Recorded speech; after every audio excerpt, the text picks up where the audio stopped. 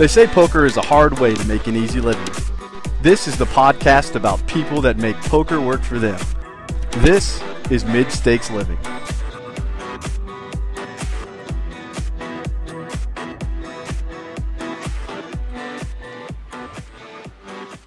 Hello, everyone, and welcome to a brand new episode of Midstakes Living, brought to you by TournamentPokerEdge.com. We are back from the World Series of Poker, and that means, yes, it's time to start recording more episodes of Midstakes Living. As always, I'm Derek. I'm joined by my co-host, Matt. How are you, Matt? Very well, Derek. Very well. How are you doing? I'm doing good. Barely recovered from Vegas, but I'm getting there. How about you? Yeah, pretty much the same. A little bit jet lagged. I flew in yesterday and already on the podcast grind. So back to work, I guess, now that we're back to reality. But it was a fun summer, so it's good to be back on the online grind. Bit of a mix it up. Yeah, for sure. How did you? I know that was your first sort of full summer in it was, Vegas. Yeah. How did it go? It was a lot of fun, and I learned a ton, but I ran terribly. So it was kind of, in results terms, it was not great. But I would imagine that what I gained in EV from everything that I learned probably offset what I lost in actual money. So I'm pretty okay with it. Yeah, that makes sense. Yeah. Well, it was definitely it was one of the hotter summers I can remember in my God, time it was terrible. Of the World Series. Seriously, So, it was brutal. As an incredibly fair-skinned person in a desert country or desert area, I basically didn't go outside all summer. So yeah, it was not a lot of fun for me in that front. But yeah, it was hot. Cool. Well, enough about us. Let's get back into what we're all here for, a little podcast. Absolutely. So why don't you introduce our guest? Really excited about this one. Yeah, for sure. Today's guest is Matt Berkey. You guys may have some familiarity with him over the last few months from the Super High Roller Bowl back in, I believe it was late May or early June. You might correct me on that. Where he finished 5th place for a 7-figure score. And he's also been pretty active this summer on the sort of poker section of social media. A lot of buzz going around about a couple of interviews at podcasts and some blog posts of his that have blown up a little bit. So we thought it'd be great to get Matt on and talk about a lot of stuff. He has a pretty interesting poker story, and I think certainly this is probably the first instance where mid-stakes living kind of becomes high-stakes living, because I think Matt plays pretty high stakes a lot of the time, so that should be an interesting conversation as well. So welcome, Matt. Thanks to you for coming on. Good to have you on the show. Thanks for having me, guys. Excellent. Cool. So a good place to start is probably, since we are just fresh off the World Series. I know, Matt, you were out there playing a lot of events this summer. How did the World Series of Poker treat you? It was way too long and way too short. I had a fair summer, I guess. It was the biggest summer I played as far as like volume and buy-ins went. I played full schedule. Had about 200,000 worth of buy-ins plus another 50K or so of action that I bought, and wow. I think I lost around 70K. So it could have been much worse, is what you're saying. Yeah, for sure. I played a handful of cash and made a bunch of money there, so definitely no complaints. But I felt really good going into the summer, especially springboarding off of the Super High Roller Bowl, so I had really high expectations. I think in a lot of summers in the past, I thought I was capable of winning a bracelet, but this summer I almost expected to. Which is right. Pure non-event. Cool. Yeah. Let's talk about the Super High Roller Bowl to start off with, just because what I think is really interesting is I was doing a little bit of research about your background before we started off, and looking at your Hendon mob here, you, as far as I'm aware, have been a cash game pro for the majority of your career. But it's interesting to me that you have almost 3 million in live tournament winnings, and you're actually, I don't know if you're actually aware of this, but you're 359th on the all-time money list. So for a cash game pro, that's pretty impressive. So talk to us a little bit about the decision to jump into a big tournament like that, and how your mindset shifted from the cash game grind to a big 300K buy-in. All right, so the decision to play was really easy for me. Okay. When you start playing nosebleeds, it's just tough to drum up action, really. And when a company like Poker Central presents an opportunity where they're going to put a tournament up of that magnitude with negative rake, it's just like, first and foremost, I'm a professional poker player. And when someone's going to provide me that level of value, I'm going to find a way to adjust to it and try to capitalize on it as best I can. Right. So the decision to play was quite easy. The pressure I put on myself to train and perform in that event was a lot more stressful. It's the first tournament that I've ever actually spent months preparing for. Like, usually you sit around and think about your game a little bit and develop a reasonable strategy and then just implement it over hundreds of events. But this one's a little bit different. Like, the structure was different. The fact there was only 49 entrants was different. And the fact that there was film on most of these guys made it something where I thought I could do something on the intangible side of things that no one else in the event was likely doing. Mm-hmm. So with that, do you mean to say that you spent time reviewing footage from all these players and actually preparing how to tackle each individual guy? Yeah, I have a nice small group of friends who are all willing to like invest in one another, and they were very quick to just be a part of it and put a footage reel together, help study with me, just basically treat this event for what it was. It's kind of like a black swan occurrence. Like, this just doesn't happen that often, and the opportunity to play is pretty rare. So it's no different than making the main event final table and having a couple of months to study and prepare for a 9-handed sit and go for $8 million. Like, you just do it. You find ways to do it. Interesting. That's fascinating, because I know a lot of tournament players would love to be able to go into each tournament with enough information about their opponent so they could specifically do that. So it's a really different mindset to almost any other tournament, I suppose, with the field being so small. Did you find that there were maybe some similarities there with the way you might approach playing against cash game players that you play against regularly? You were having like really specific reads, or was it more of a general kind of how am I going to sort of adapt a little bit? Right. Well, all right. So I guess first I knew that I was a relative unknown in the field and that I'd probably just be glanced over in a lot of scenarios.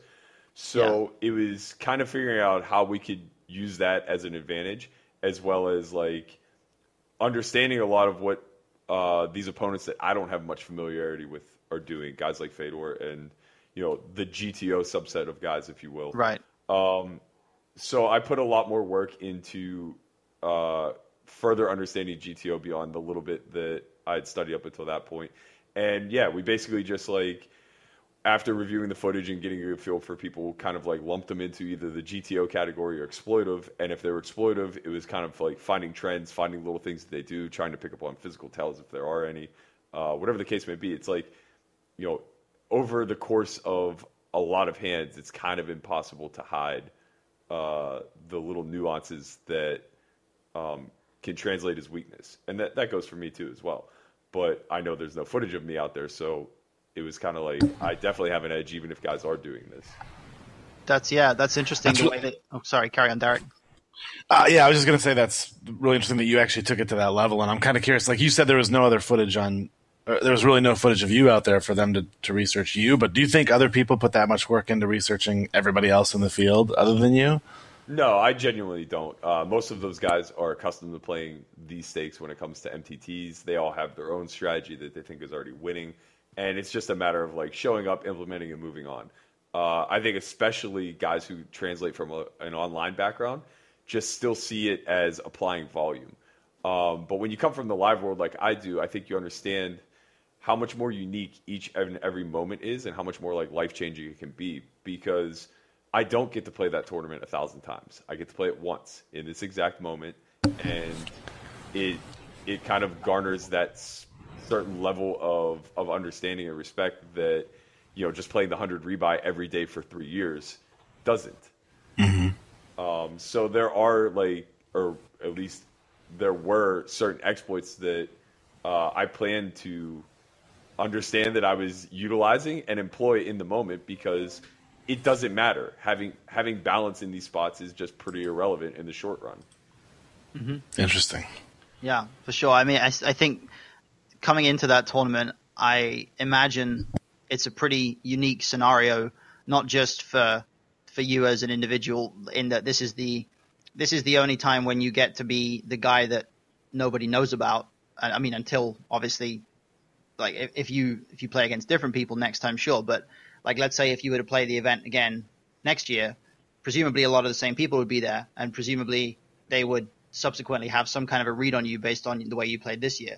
But going into it for the first time, not only are you the person that nobody really knows much about, but also this is it's only the second time this tournament's ever happened. So it's unique in that sense that, it's just one of those tournaments that even if this tournament happened every year,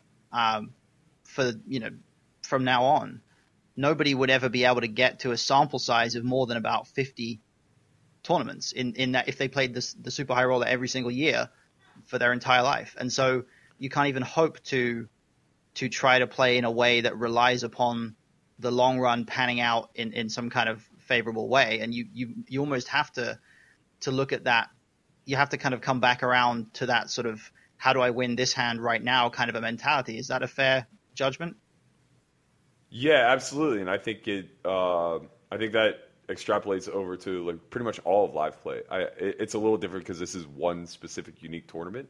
But even whenever you go further into volume of, like, say a cash game, and say it's the exact same lineup every day for a few years, or say 3 times a week for a few years, so like 100 times a year you're playing with the same lineup, it still takes such a long time to see any sort of long term that playing a mixed strategy rather than GTO is just going to, if you're good, obviously, and if you're aware and you understand, like, presenting balance rather than actually being balanced, things like that, you're going to find way more money in the exploits than you are in keeping yourself protected, because quite frankly, no one else is that good. And again, like myself included, like when you're talking about the highest level guys, nobody is so good that you need to make a bulletproof strategy where they can just never see through you in exchange for passing on the exploits. Mm-hmm.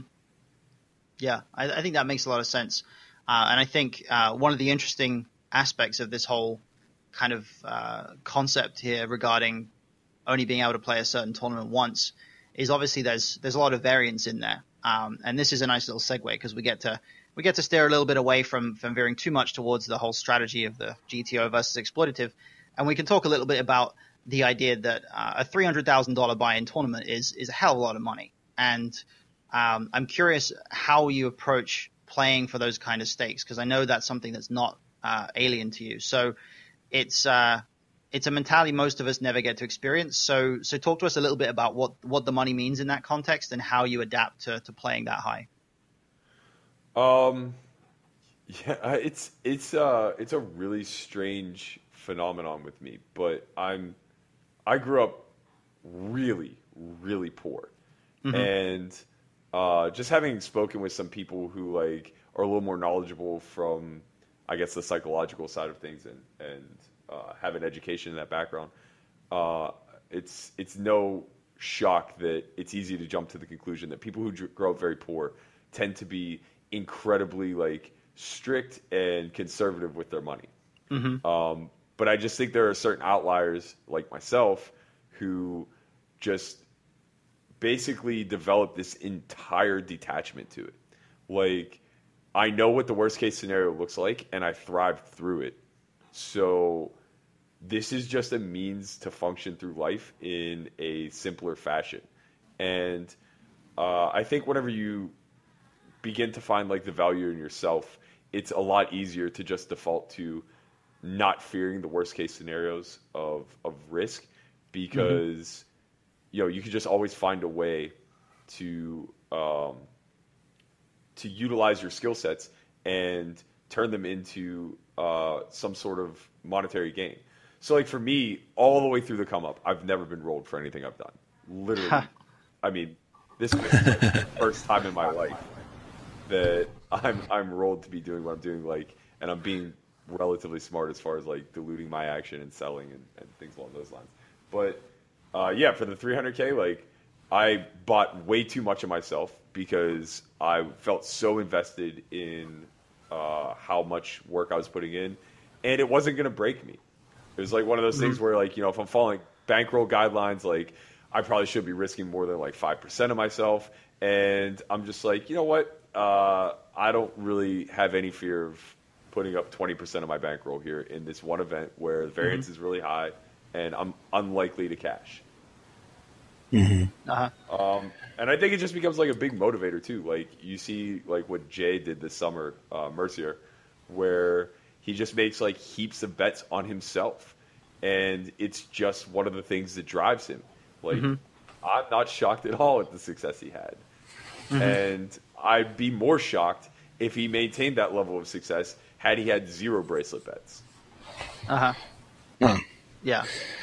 That's pretty interesting. Like, basically the idea that he just essentially financially incentivizes himself to grind and play well, stay healthy, all everything else. Yeah, it's like you build a certain callus, and like for me, it's different because like I'm impervious to the risk.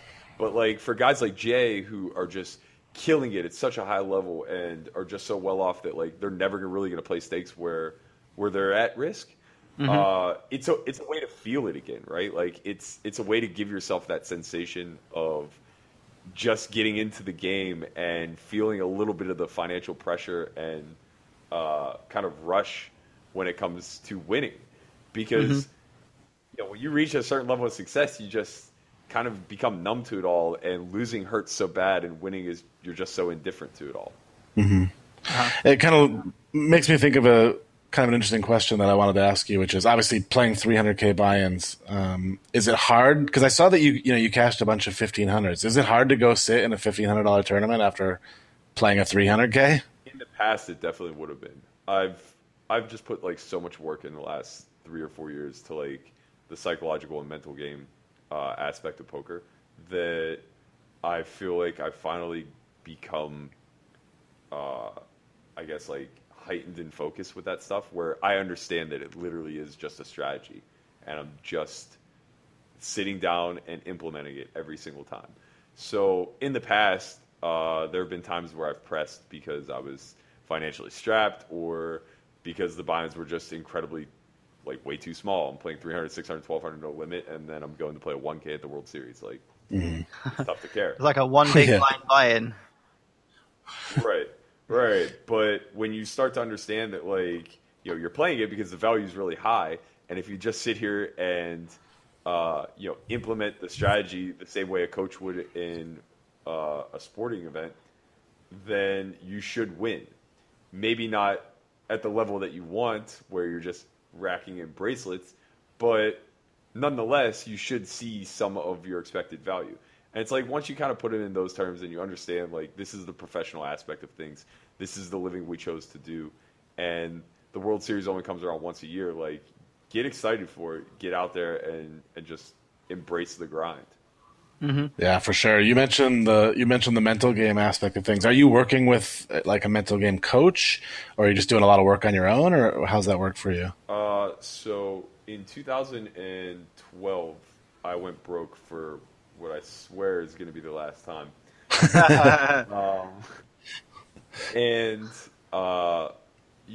My days, I've always been a little bit like, I guess, off the beaten path with the way I think. So the concept of self-actualizing wasn't really a difficult one for me.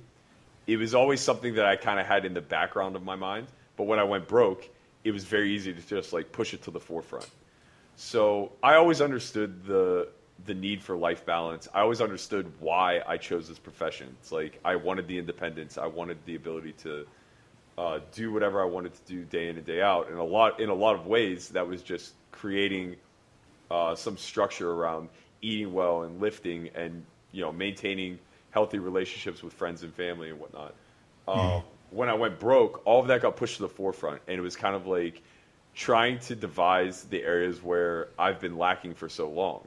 And it was tough. I mean, when you're just not sure of yourself and your ability and whether or not you're going to pull through to the other side, but you're still of the mindset that you're incredibly good and too proud to ask for help, it really puts a massive weight on your shoulders to pick yourself up and move beyond the like downside of going broke. So like my days where I would wake up and I would drag myself to the couch and I would put on like How I Met Your Mother or some other trashy sitcom and I would just like immediately nap, because the concept of having to not pursue my career for another day was just very difficult. But eventually, like, I would wake up, I would eat, I would hit the gym, I would do all the little intricate things that would like give me some positive momentum, and then I would just grind. And I mean, like, not in the sense of playing, but just tearing myself to shreds and figuring out like all the deepest, darkest areas that I'm lacking, and like why I'm not a good friend, why I'm not a better grandson, why I'm not a winning poker player at this point. Where did it all go wrong? And throughout the course of all that, I just kept getting little opportunities to pick myself up and dust myself off. And I was, doing well enough where I was paying the rent, but I still had $0 to my name until like I finally broke loose. I just had like an opportunity where a good friend lent me $5K. I finished like 5th in a tournament for $25,000. Sold some action to the World Series and ended up having $500,000 in scores, and like basically never looked back. So since then, I understood the importance of it all. And to answer your question in a roundabout way, I reached out to Trisha Cardner and worked with her for a short period of time, and she suggested that I actually work with Elliot on a much more intense level. So Elliot and I have been working together for around a year. Very cool. Yeah, I've heard a lot of great things about Elliot. We've had him on the show, and really like everything I've heard about him as a person and as a mental coach. So that's very cool. Yeah, absolutely, they're both amazing. I've done a couple sessions with Elliot myself, and I can certainly vouch for how effective his work is, for sure. And I know he's worked with guys who've made something like some crazy amount, like $18 million worth of cashes at this summer's World Series or something crazy. So not 18 million, like some amount of millions. Elliot, I think, is fast becoming the go-to guy for a lot of people at the high levels. Yeah, he was definitely a big integral part of making me feel as good about the 300K as I did.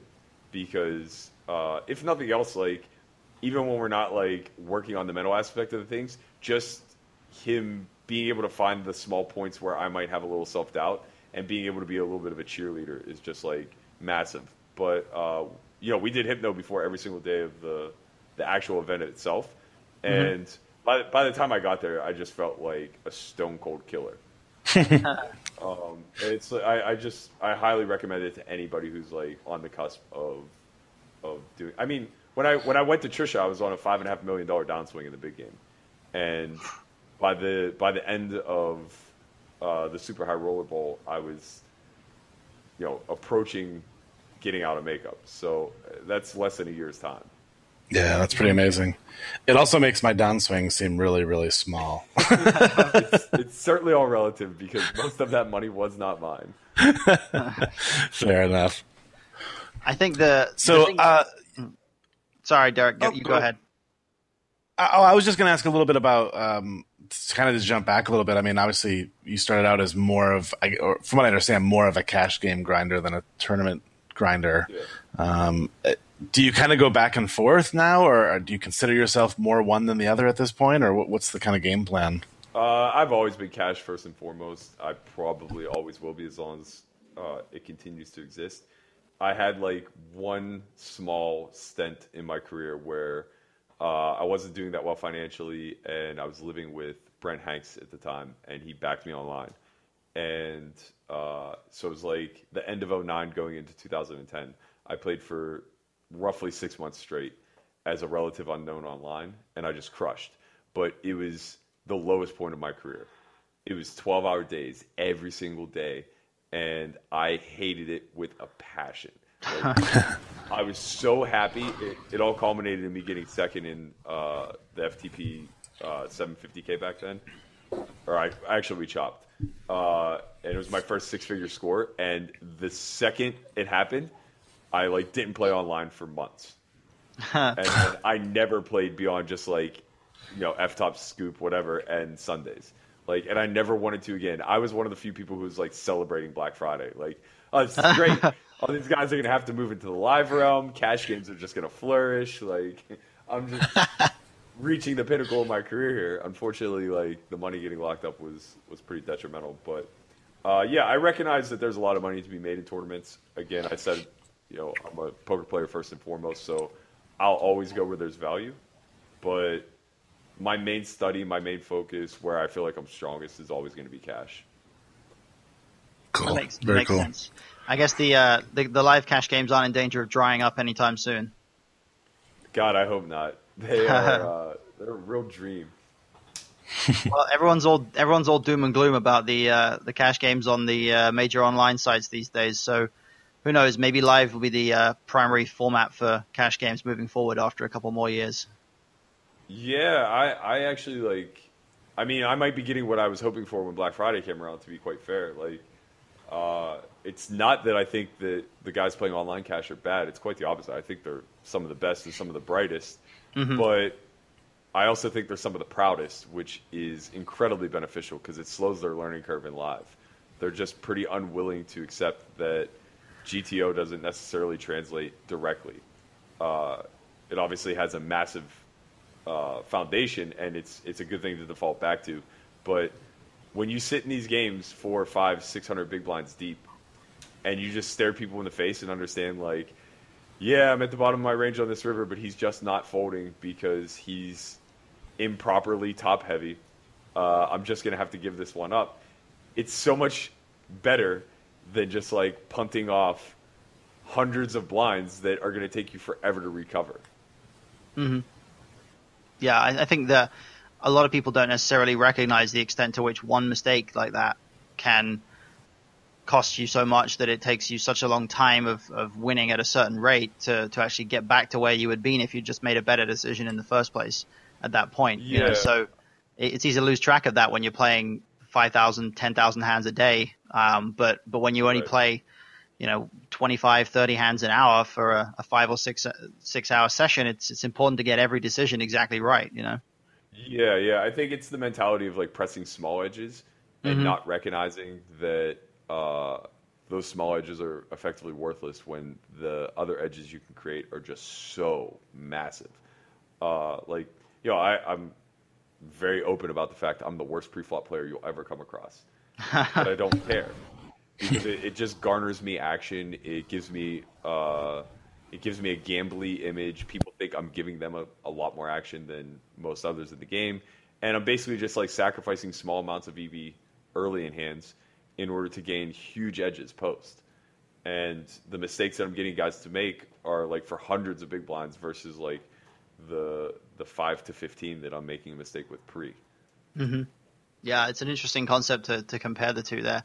I heard another podcast where you were talking to Elliot and Trisha actually on their podcast, and you kind of mentioned the idea of incorporating this concept of everybody having their own pain threshold for playing live cash, and that I found a really interesting idea. So tell us a little bit about how that influences the way you approach cash games. Yeah, so especially coming from a cash background in the majority speaking live venue, stacks get really deep, and I think that's like one of the most dismissed things about people running around saying that like no limit hold'em is solved. It's like maybe in its simplest form, but certainly not as you begin to change the variables. And with these stack depths just come like levels of discomfort that people are willing to risk for. We kind of talked about it earlier where it takes a certain level of sickness to just desensitize yourself to what it is you're actually risking. Mm-hmm. And just through human nature and the fact that the majority of us are all the same, and we understand that. Like, these pressure points kind of create themselves. Somebody may sit down with the mindset of like, I'm willing to risk 500 big blinds in this game. But they may not be willing to do it all in one hand. So suddenly if they find themselves into the game for 500 big blinds and they're up a little bit, so say they have 600 or 700 big blinds in front of them, and then all of a sudden they're put to a decision to play for it all, it's really, really difficult to make the proper decision in that moment. Mm-hmm. And I just think that this is something that I've been very good at being able to navigate, by familiarizing yourself with the human element of live games. You're able to kind of see through a person and recognize like where it is that they'll actually crack. And now you just kind of like take a couple of these negative EV early spots in order to create much larger positive EV ones down the line as runouts favor you, and the pot begins to swell. So, on the surface, it just looks like I'm gambling a lot more than everybody else. And that's a skill set in and of itself. People appreciate it. I get invited to these games, particularly because of the action that I drive. But the real way that I'm recouping off of that is just finding ways to win the biggest pots and putting people into a fight or flight mode or a fit or fold mode, I guess, from a poker standpoint, just because the hand's kind of gotten away from them. It's gotten to a level of discomfort. And it all starts with me. If everybody else is opening 3x, I'm opening 5 to 7. And it's like, yeah, I'm probably giving up something there on the short term, but I'm making up for it for sure elsewhere. Yeah, it's like you say, you might be giving up a little bit pre-flop, but if you open to 7x and someone calls, the frequency that they actually bother to bluff you post-flop is going to be like almost zero compared to when they're just in this little bubble that they like to be in of playing a 3x raised pot, and it's something they've done 100 times, So I can totally see the value there. Yeah, it's literally just taking people out of their comfort zone and moving them to fit or fold as quickly as possible, whether that's by opening large, 3-betting high at a high frequency, cold calling 3-bets, 4-betting, whatever it is, just all the things that like you're not going to see in a standard 100 big blind online game, because those people are just prepared to do what it takes to navigate that field at those depths. But like, there's so much more ego involved from a willingness to make mistakes standpoint in live. The ego online is just like, it's almost a driving force to make them play their best. Where in a live venue, it's almost like a dick swinging contest where people just aren't going to get out muscled. So a weaker player might sit down and cover the table just to cover the table. Yeah, that's interesting. And I think the ideas there about the relationship between live and online, it shows the difference in mentality between people who approach each game, because I think one of the things that people sort of miss a little bit, I mean, certainly in the online tournament community, it's kind of that people equate the idea of, I mean, that there's this whole thing about pain thresholds exist with people playing tournaments and being put at risk for their tournament life as well, and so people, particularly in like low to mid stakes online MTTs, I see this a lot on the TP forums. Actually, anybody out there who's listening who's a regular on the forums, there are a lot of posts that go around saying something like, should I risk my tournament life in this spot? Like, should I call it off pre, or should I call the river or something, for my tournament life? And these are mostly from players who are relatively inexperienced. So in most cases, they're just innocent questions about the nature of a hand. But the interesting thing about it is that there's this kind of idea that goes out there about being fearless in certain spots, and people kind of don't necessarily understand exactly how fearless you have to be, because it seems to me like it's not just being fearless in the sense of being willing to fire a big bluff in a big pot. It's not just being the kind of player who can bluff in big situations.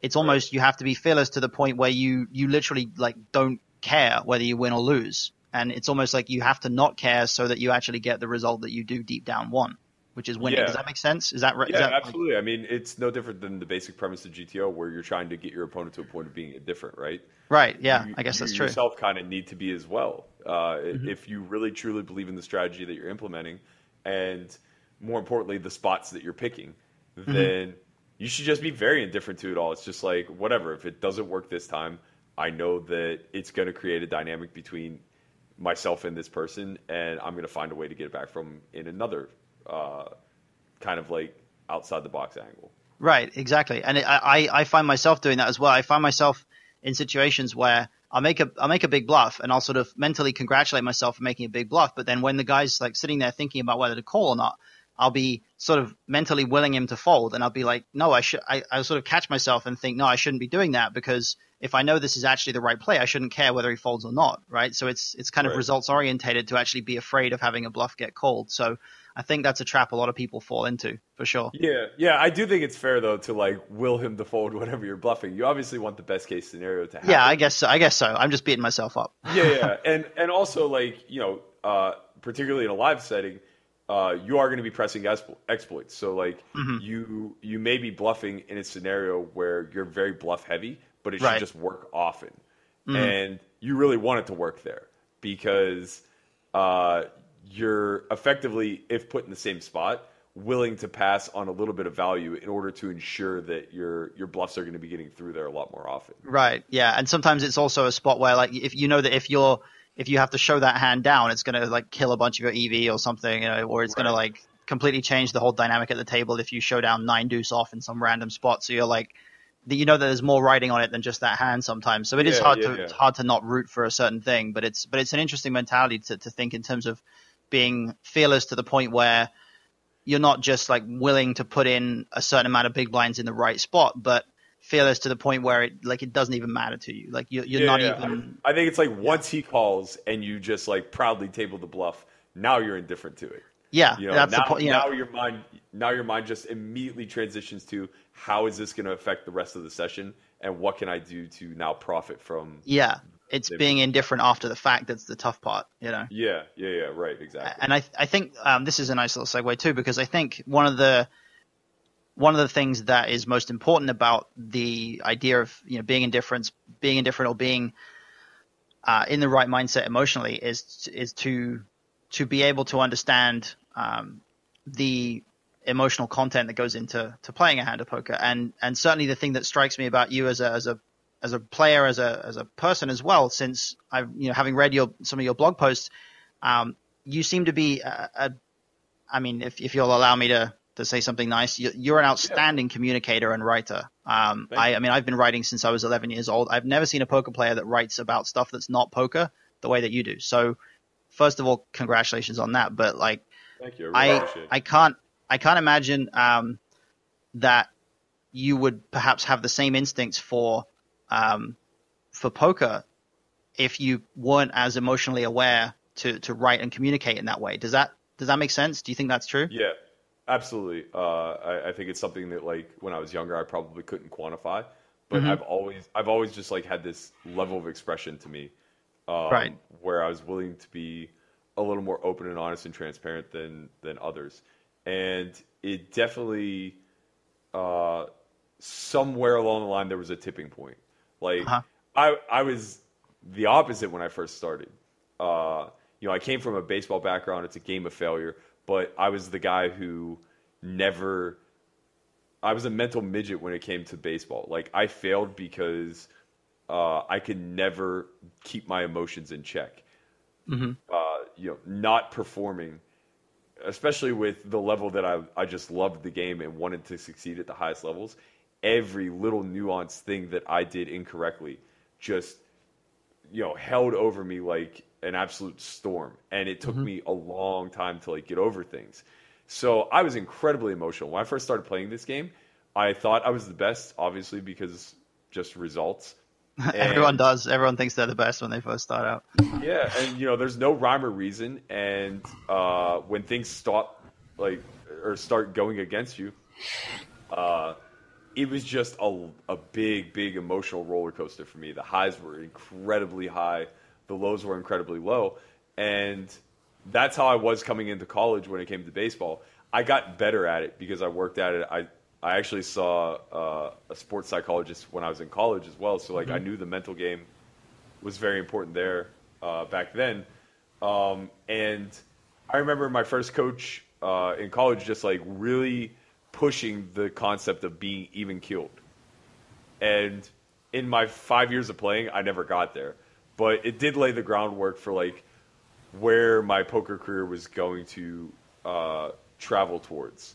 I suffered through the emotional highs and lows early, but just begin to develop a bit of a callous, especially like guys my age who kind of came through the boom and really were just like left to figure it all out on their own. There wasn't the level of strategy out there like there is now. We certainly had zero business acumen, so I just did everything wrong. But fortunately, like I had my eyes open while I was doing it, and I learned each and every time. And it's like you start to develop what was once a tremendous weakness into a massive strength.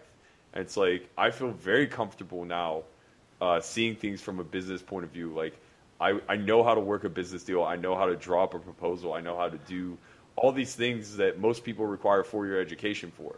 And I paid hundreds of thousands of dollars for it, but I don't know that I could have learned it any other way. And I think all along the way, like my emotions became more and more in check due to that callus that I was building to just the nature of the beast.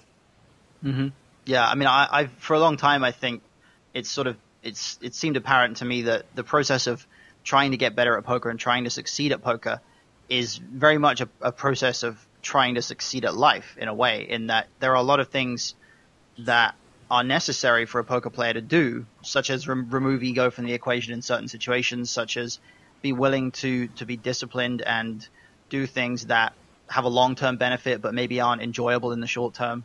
All of that stuff, like that's stuff that is just a case of improving as a person in a lot of ways. So I feel like a lot of poker players get held back by their insistence that improving as a poker player is all about just improving your understanding of strategy, and that's it. That's the only thing, because if you aren't willing to like examine the flaws in your own personality that might be causing certain issues in your poker game, then you have this huge blind spot. And I feel like a lot of players have that. Do you think that's a fair judgment? Yeah, absolutely. About a year and a half ago, I got to cross off an item on my bucket list, and I got to go home to my alma mater and deliver a speech. That's and great. I had some time to prepare for it, and I knew exactly what I wanted to do from the start, because like the premise was, coming from a small town and actually like doing this off the beaten path type career choice. What type of advice could you give? Whatever. So I went heavy into researching the concept of Maslow's hierarchy of needs. And for those who aren't familiar, it's basically just like he was a psychologist or a psychiatrist, whatever, who believed that like, we have basic needs, and then stepping up the ladder, there are other intangible needs that we have leading all the way to enlightenment. And I think the biggest misconception that people who are familiar with Maslow don't necessarily understand, or just human nature, because whether you understand Maslow's hierarchy or not, you're still applying it in everyday life. Right. You have your basic needs you need to fulfill: food, shelter, clothing, social interaction, love from another, love for yourself. All these things, they're all necessary. But what most people just don't understand is, number one, if you're of sound mind, generally your basic needs are taken care of.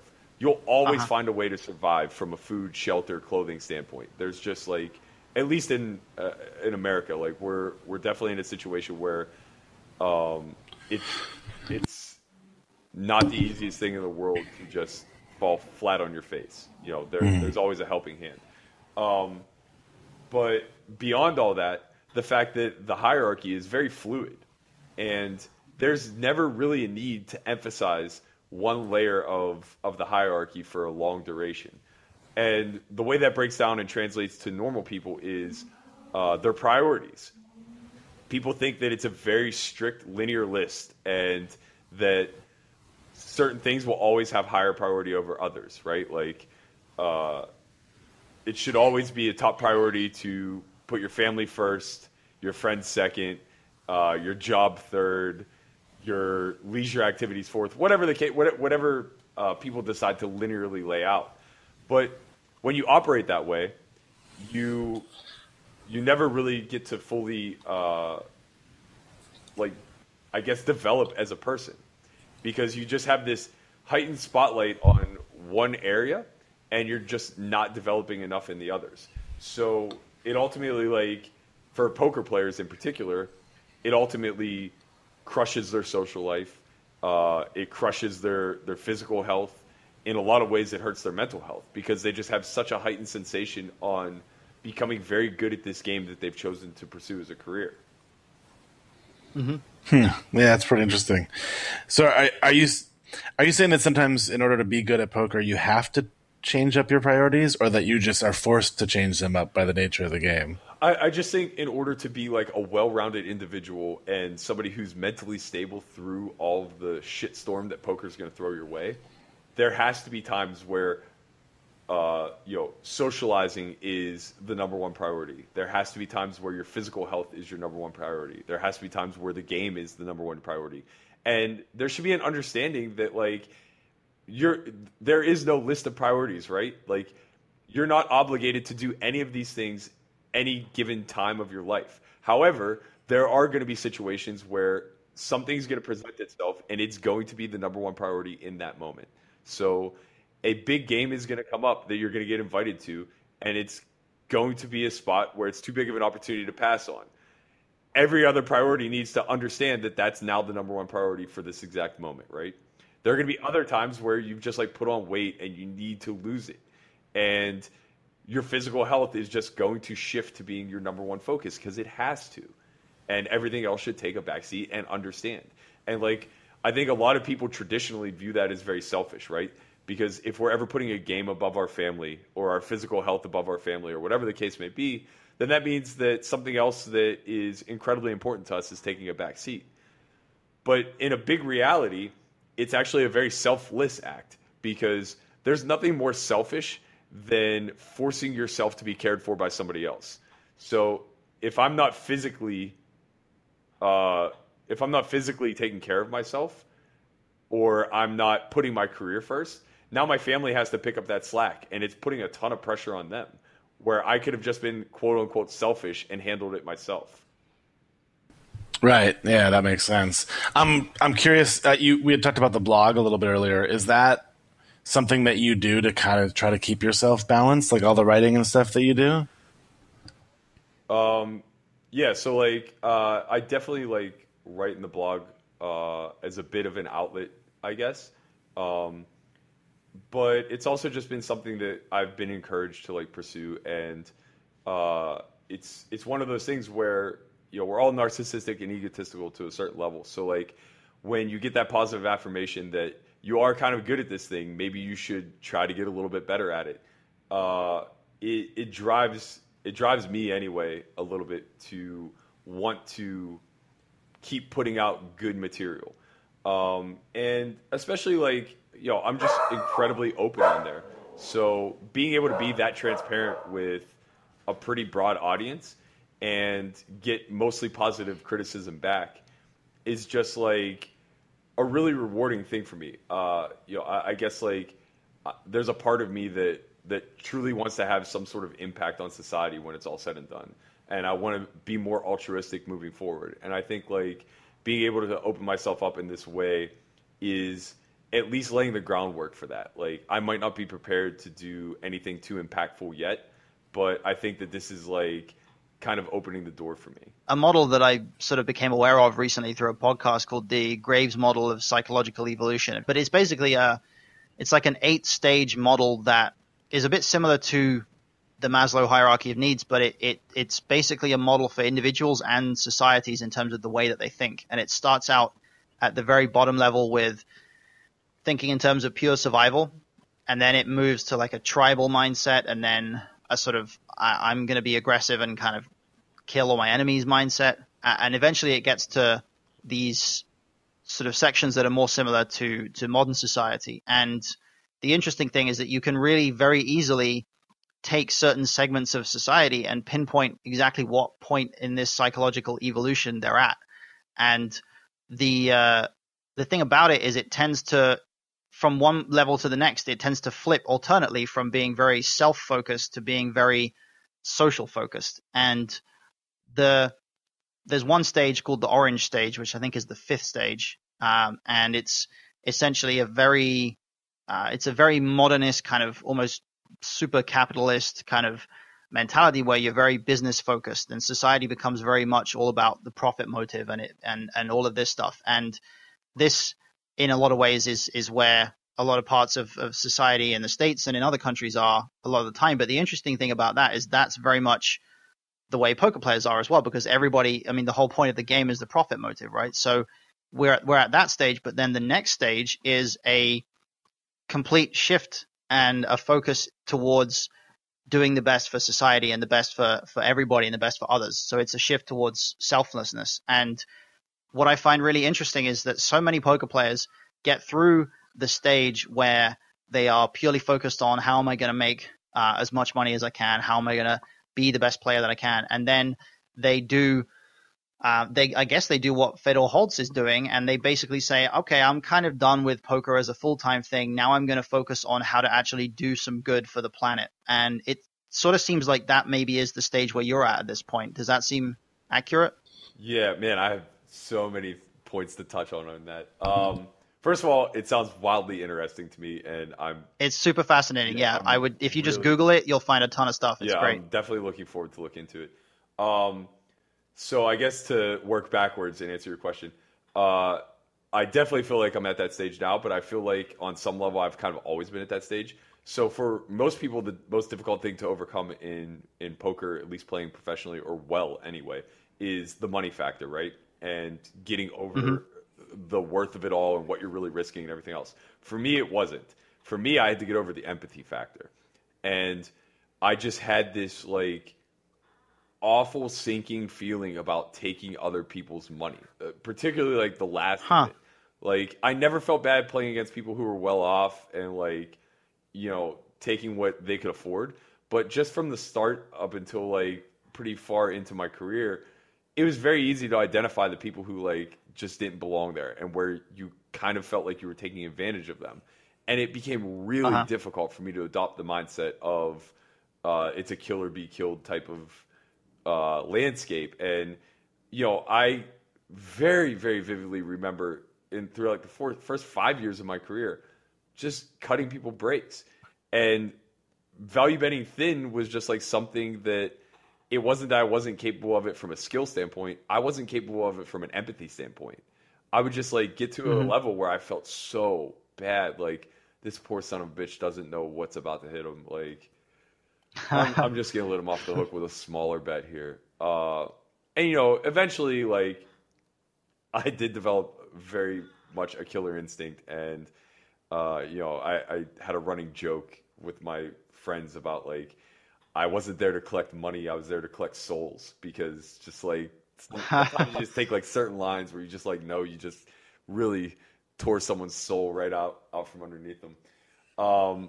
But yeah, I mean that was a very difficult thing for me, and I think it's just kind of like my nature and my mindset. You know, particularly coming from where I was raised and the way that I was raised, and just a very community-like upbringing. I have a burning desire to like help people, and I just really see like most of life breaking down to the most fundamental level of us just all being humans interacting with one another on a very like functional level where, you know, it's more about extending the helping hand than it is stepping on someone's throat. Yeah. So I guess like to answer the first part of your question, like I've definitely always had that in me at some depth. I just think like I'm exploring it much more now. The other aspects of like what you were mentioning there is just the whole concept of like basically following a timeline of how people think, because I think that's been my greatest edge from day one, is the fact that I think differently. And it's something that like it's what kind of led me to doing this Solve for Why camp, and it's why I named it that.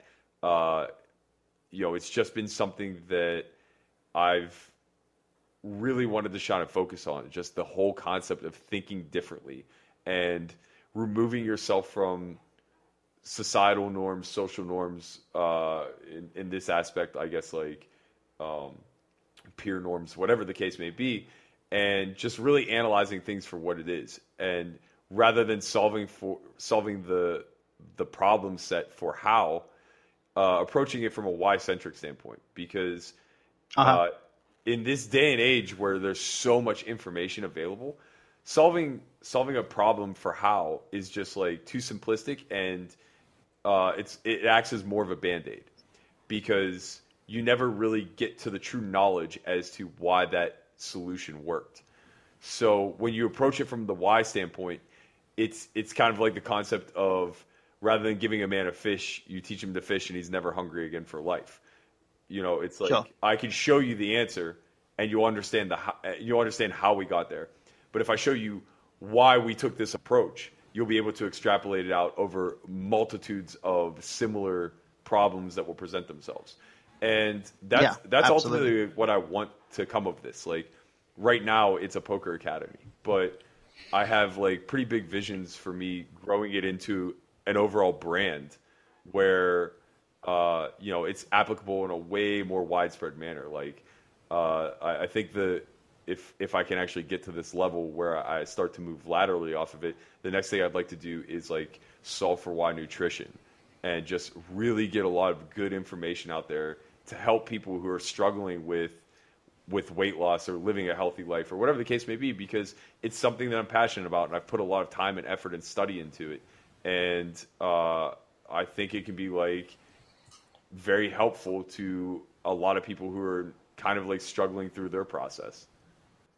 Yeah, that sounds amazing, certainly. And what's really going to blow your mind is that stage that you're at in terms of thinking holistically, in terms of why, is actually part of the model itself. So that's stage 7 of the 8 stages. All right. Yeah. Well, great. So that's stage 7, and it's the first stage at which that's distinguished from the previous 6 in that that's the first stage where you become aware of the previous 6 stages. So each stage up to stage 6, which is the kind of the sort of social focus stage, doesn't know about the previous stages in a specific way, but it does look down on people who think that way. So like people who are very society focused look down on people who are very selfish and very sort of all about themselves and making money. Sure.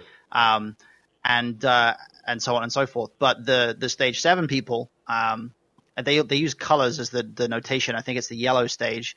The yellow stage, it's aware of the existence of the other stages, and it's able to reconcile both the sort of selfish perspective and the selfless perspective in order to do things that are more beneficial in a sort of grandiose kind of a full picture kind of a way. So you're still on the model. You're just one level higher than the social focus. Maybe that could be what it is. Man, I'm so excited. You just painted me as an overachiever. Well, I don't necessarily think that there's that many people out there in that stage. So yeah, it's certainly something to be pleased with if you do look into it and you find that that's where you think you are. But of course, everybody has like different percentages from different stages, or at least this is my understanding, that some people have a certain element of themselves that's kind of let's say like the blue stage, I think is like stage 4, where you're sort of very focused on tradition and you have a certain idea about this is the way things should be and this is the way society should work, and we got to do what we can to keep it this way. So there's a lot of parallels there with, I mean, I don't want to get political, but people who have conservative political views tend to be in that area of the model. Yeah. And just traditional mindsets. Right, but and the weird thing is that the model works in such a way as you can have somebody who is sort of politically conservative in a way that they believe that there's a way that society should work, but that person can also have elements of green and yellow, which are like the way later stages in their personality as well. And then above everything, they have the very top stage, which is turquoise, where I think the general idea is that that's kind of like almost an enlightenment stage where almost nobody gets there. It's like human consciousness doesn't really have that level to it yet, but we think it might at some point in history or in future. So it's like it's a complex model, but it is fascinating. So yeah, I thought it was relevant to bring it up just since you brought up the Maslow thing. Yeah, it sounds incredibly interesting, and it kind of seems to draw a parallel to the way that I view like Elon Musk. I paid attention to him from a very surface level, but my roommate Dan O'Brien actually turned me on to a very long blog post that was written about him on I can't remember the name of the blog right now, but basically it just like really transcribed like his thought processes and why he was able to like have these bigger visions. And I just like, I guess I felt a sense of similarity there, and it allowed me to kind of like, I don't know, be more hopeful that I actually can be impactful on some level beyond just, doing the everyday mundane tasks of eating, breathing, and surviving. And winning poker pots. Yeah, yes, exactly. The everyday essential of a poker pro, I guess. Shipping those big pots. Yeah, that's right. Yeah. Well, we've gone almost an hour, so I guess it's almost time to wrap it up. But I did want to just ask you before we go, Matt, like what plans do you have for upcoming events, tournaments you're going to play, or are you just kind of back into cash grind mode? I'm going to Florida next week. I'm going to start off playing the Poker Night in America cash game, and then I'm going to play all 4 of the big 4. Well, hopefully I don't play all 4. Hopefully I just go deep in one of them. But I plan to play all 4. And then after that, I'm just going to be kind of focusing on a lot of other side projects. I'm working on getting a web show launched that will hopefully be coming out in September or October-ish. I'm going to be getting back to my blog, doing the Throwback Thursday thing, where I'm detailing my backstory a little bit further. And I'm going to start planning for the next Solve for Why Academy that we're going to be running in December. Very cool. Well, I'll make sure and drop links down in the show notes for your blog, for your Twitter, and all that fun stuff, so that people can find information on how they can get more info on all that stuff. Awesome. Cool. Anything else, Matt? Other Matt? No, absolutely. Just kind of trying to digest all this very high level, deep conversation we've been into. It's been a fun one. Yeah. We all have a lot of reading to do now when we're done. So I think we do. We've given some homework for the TP listeners. Yeah, there'll be a test next week, so be ready. Cool. Well, thank you very much, Matt, for joining us, and thanks to everybody out there for listening along on Midstakes Living. And we'll see you guys all back here very, very soon. Take care, guys. Thanks, guys. We'll see you soon. Thank you, guys.